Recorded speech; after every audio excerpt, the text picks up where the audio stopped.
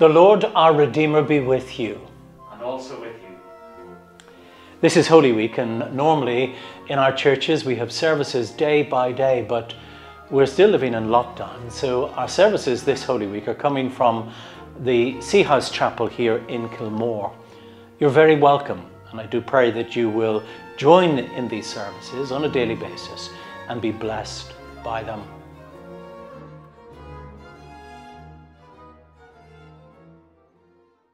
Let us pray.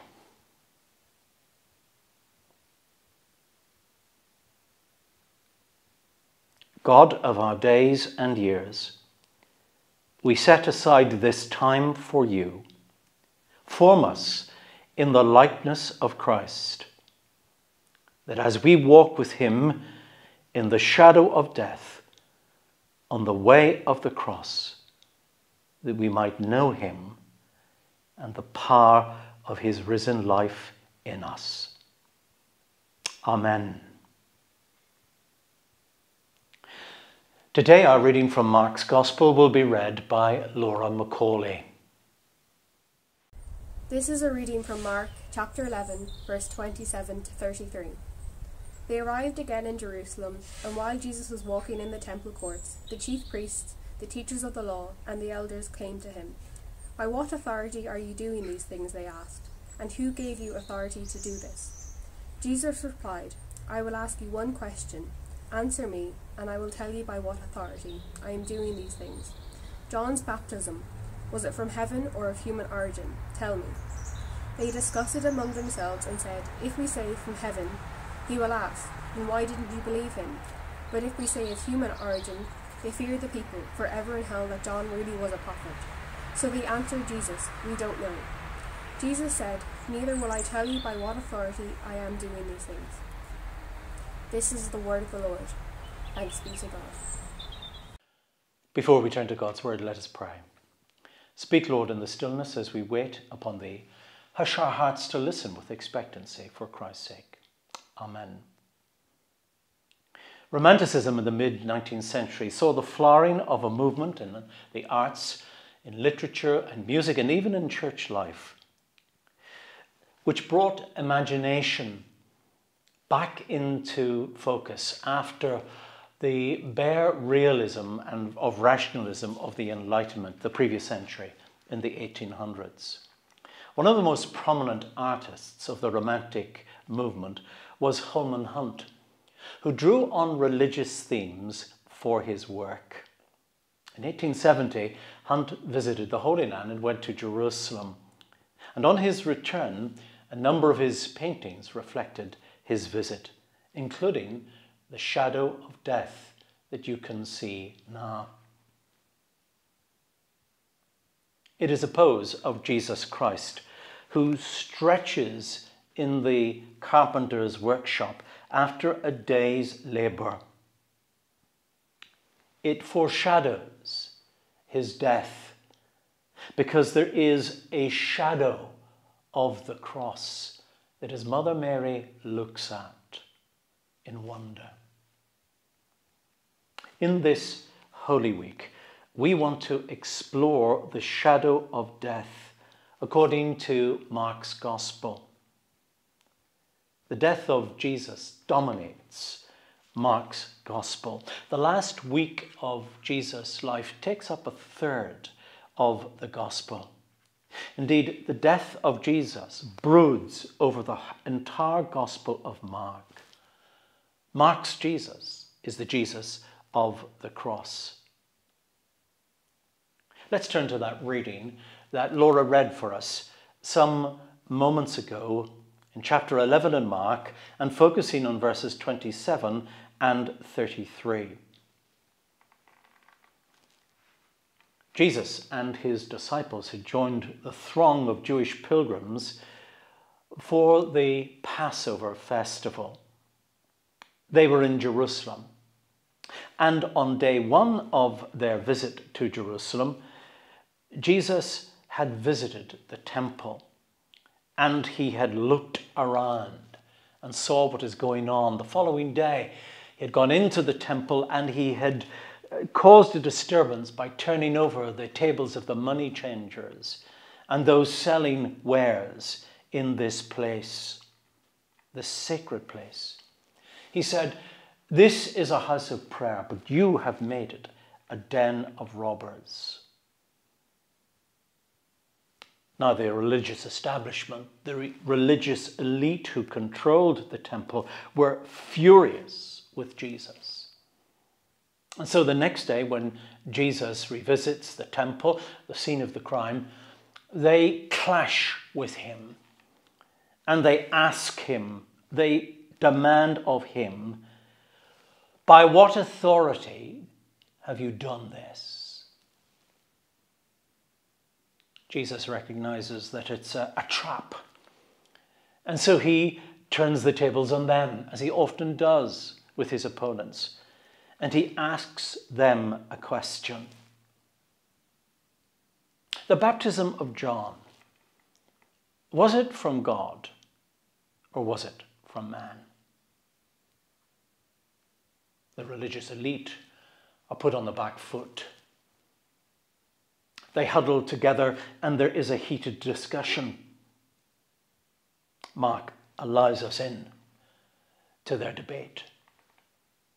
If they say that John's baptism was from God, well, then Jesus would ask, well, why didn't you believe him? Why didn't you listen to him? Why weren't you baptized by him?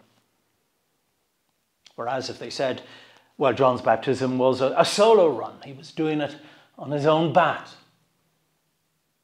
well, then they would face the opposition of the populace who held John to be a hero. And remember, John by this time had been executed brutally by King Herod. They're on what we would call the horns of a dilemma. And after this period of heated discussion, they simply answered Jesus with, "We don't know," in verse 33. These religious leaders claimed ignorance.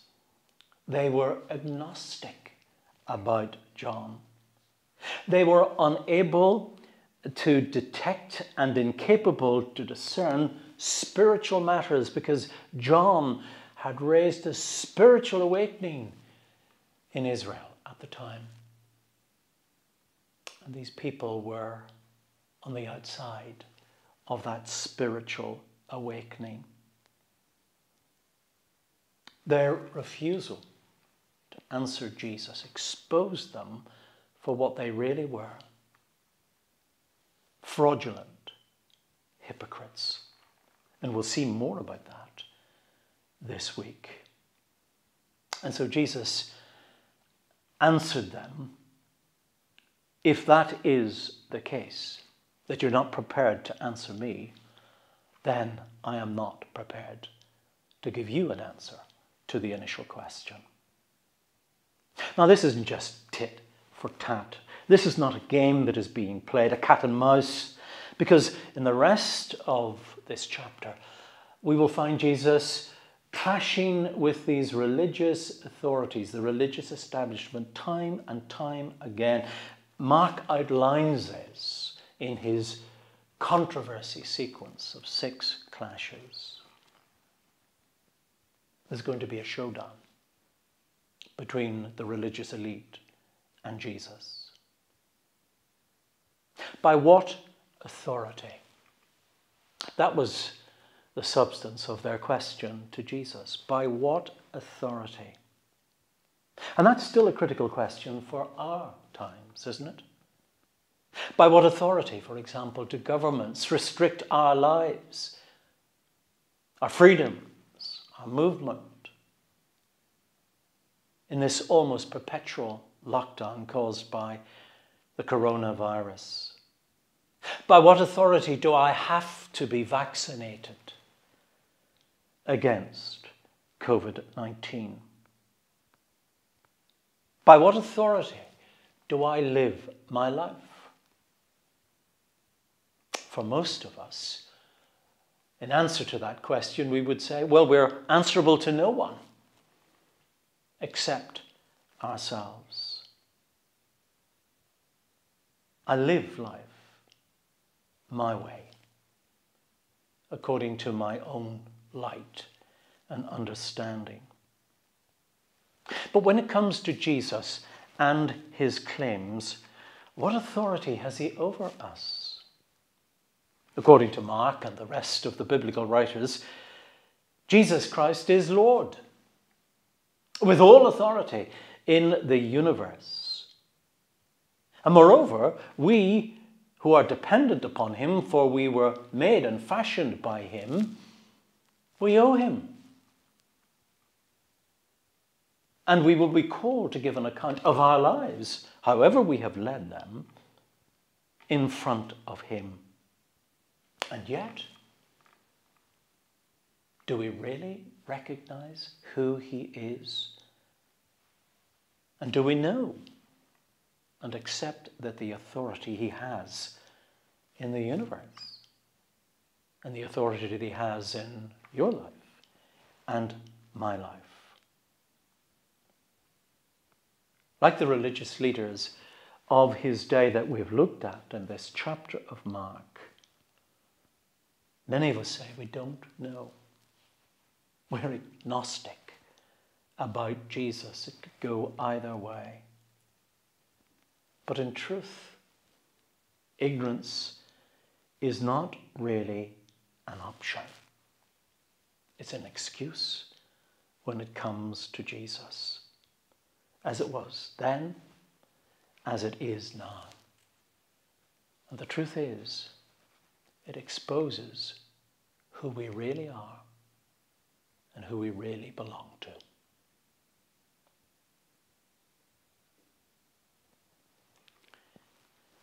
We're going to sing hymn 240, a hymn written by a man from Kilmore in County Down, Walter Shirley. Sweet the moments, rich in blessing.